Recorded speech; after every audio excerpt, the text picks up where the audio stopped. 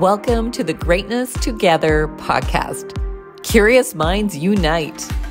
Mother-daughter conversations that delve into the heart of psychology. Thanks for joining us. Mother dearest. Yes, darling. Question for your earist. My era. Your ear? Or my ears. Yeah. My question to you is, have you ever felt that your role of being a mother, though also a mega successful, mega amazing, mega famous, mega popular, mega successful, again, entrepreneur has conflicted, like your tasks from one role and tasks from another have created a little dissonance in your vita? My vita. What's my vita? Life. Absolutely, all the time. In fact, I was just thinking about this and how I'm so grateful that I did not have anything taking me away speaking-wise this week, because I have one more week with you. And, Justin needed me around the house yesterday for some things that he was dealing with in his day. And that we have a lot happening, like activities and, tickets to performances and various things that we would miss out on. So I was thinking how lucky I was and how grateful I am that I didn't have any work taking me away. And the last couple of weeks, I've been on the road a lot. And in a couple days from now, I'm back on the road again.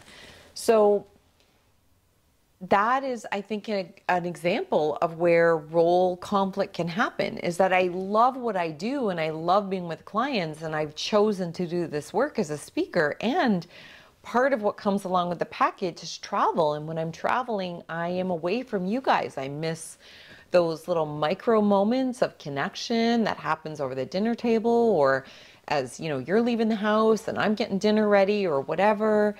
And so life feels sometimes like a bit of a trade-off, where you want the best of both worlds for sure. And sometimes those line up well and sometimes they don't. Mm-hmm. Do you sometimes have role conflict? Yeah.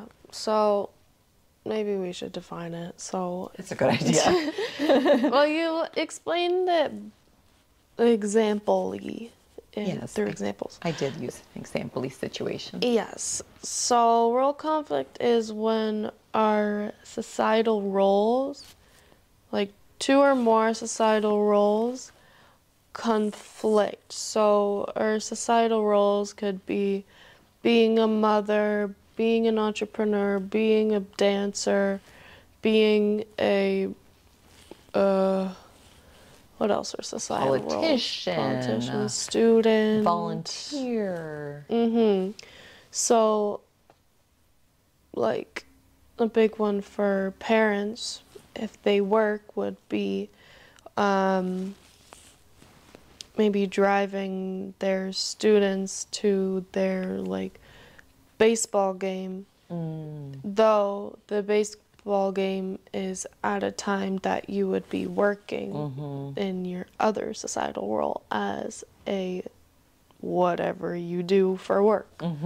And when those conflict, it's like, which one do I prioritize?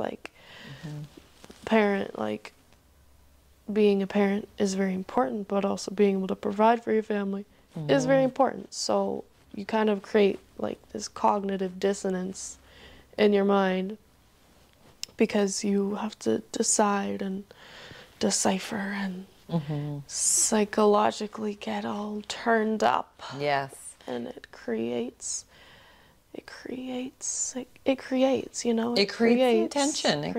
can create some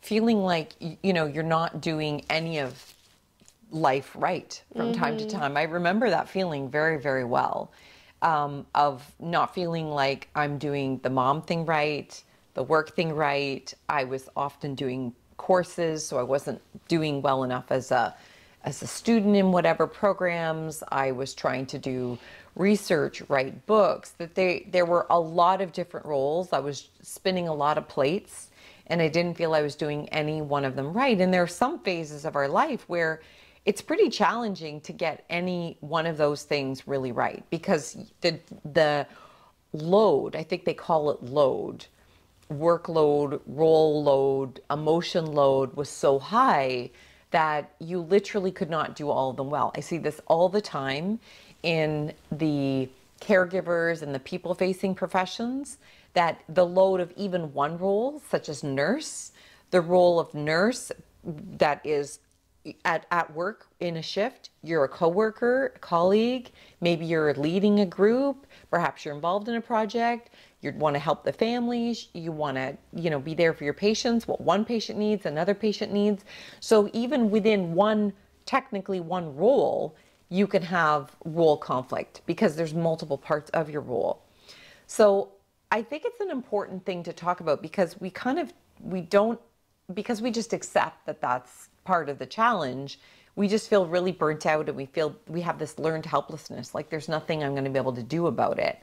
And I'm glad that we're talking about this now, because this is something that you and your generation probably experience, and maybe there can be some trying out of strategies that are going to help you navigate those things. I actually think you do it a lot better than I did when I was a student. I felt like I had to do it all, and I think you're a lot better about trying to, at least I see you less stressed and less intense than I was, in an unhealthy way, because you've got a lot of roles. You're juggling being, at times a girlfriend, a friend, a student, working, doing this, other work, researching opportunities. So it's not just those of us with full-time jobs. It's also students have, role conflict too, I would think. Mm-hmm. Is that your experience? I feel like it's worse over time as you get a parent and stuff.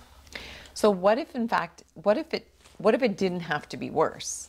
Like, what advice will you give your future self, hearing what I'm talking about, to be able to manage that knowing that you will experience role conflict, and that it will not feel as manageable as perhaps about juggling the different roles that you have now? What advice do you think you could give yourself now that you want to remember then? Well, a way I handle my role conflict right now, and something that I'll take into the future, is like setting schedules and setting time aside for different roles. So when I'm like doing school and stuff, like I'll set a schedule for my school things, and then when I want to set time for other roles like exercise and stuff, I'll prioritize school, set time aside for school, and then set time aside for other things, which I know is kind of tricky as you get older, because you get long hours at jobs, and sometimes you need to work out of office hours and stuff, and you bring that work home to your other roles of being a parent or being a partner or whatever. Right, that's where the clash happens, because it's overlapping. So really just setting time aside, I guess, or even setting place aside, if that makes sense, going into a separate room, or if possible, or just... That does work. I can really relate to that, because we are physically in my workspace. This is a barn. It's a converted space. So I work upstairs. This is our podcast / virtual speaking studio. And so I can physically separate myself, even though I work for myself. And when I'm not on the road, I work from home. I work from home, but I'm not physically in my own home. So I hear what you're saying, because that helps me with when Mark and I, Dad and I can joke when I'm like, enjoy your commute, I walk across the front lawn. But it's a separation. So you're right, like having that, and for other people, it's having an office space or having a place where you can put your things and Yeah. close it away. Yeah, no, that's a good point because often like, you don't want to associate certain areas with a different role. So I know, like, for you, when you do your talk sessions, therapy sessions, are they in here? Yes. Yeah, like your role of being a therapist client, if Yes. that's a Yeah. role, and your role of being an entrepreneur, of working in here, they may conflict because you don't want to condition an area of your life with something that like is kind of unsettling. You don't want to condition your office with the idea of like what you talk about in therapy or just therapy all around. So I guess that would also... Everyone, the therapy couch is the one that Simone's on. Oh. So Oh, just so that you know. that's why there's tears on it. Yep, that's why it's wet. You see my bars. So I guess that could be another thing I'd give advice to people / myself. Like, don't associate, like, I guess, unsettling roles with an area or like a role that you are like partake in often. Like, Just simply separate your spaces. You know, have some. It's the concept of boundaries, and you're literally creating some physical boundaries between where you do one thing and letting yourself be very present in it, and then when you leave it, letting yourself leave it. Because with a hyper-connected world where you could be answering your emails literally anytime you're conscious, and who knows, maybe they'll stick a computer in our brain in the next couple of years and we'll be able to answer our emails when we're sleeping. Who knows? Oh, if only that were a joke. But it's having, it's recognizing that we're allowed to turn off and that it's unhealthy if we don't turn off. And so part of the conflict may not actually be about the role. I think one of the things that the aha moment I'm having in this conversation is the conflict can be the lack of boundary setting, that we are allowed to shift roles and turn off one role and turn on another role. I remember going to watch you guys play soccer and having to take with me my on-call binder, because when you are a senior leader in a hospital, you have to be on call 24 hours a day for 1 week at a time, because if something happens, you can't just have nobody there available to support it. And then when I took over public relations as part of my portfolio in my last role, I had to have my BlackBerry by the bed 24 hours a day, every day, unless I was on vacation and I would leave it with a colleague. I had to have it there all the time. And there weren't many times when I would get a call in the middle of the night, but I do remember that there was somebody who was live streaming, somebody who was engaging in some very risky behavior, and I had to not only answer the phone, I almost had to leave in the middle of the night to go to the hospital to deal with this potential public relations nightmare. Unfortunately, we were able to contain it. But the point was, I couldn't turn off my phone. I literally never fully felt, unless I was on vacation, disconnected from work. Ew. So, and that's an example where, as you were saying, like, create a different physical space. Well, unless I was going to stay awake 24 hours a day, my BlackBerry had to come and sit beside my bed. This is how long ago this was. This was 10 years ago when we actually still had BlackBerries. Some of you may be thinking, what's a BlackBerry? I thought it was a fruit. What's the problem with fruit being by the bed? It was before we had iPhones, we had BlackBerries. That might have been better. Yeah, it might have been better to have fruit beside my bed.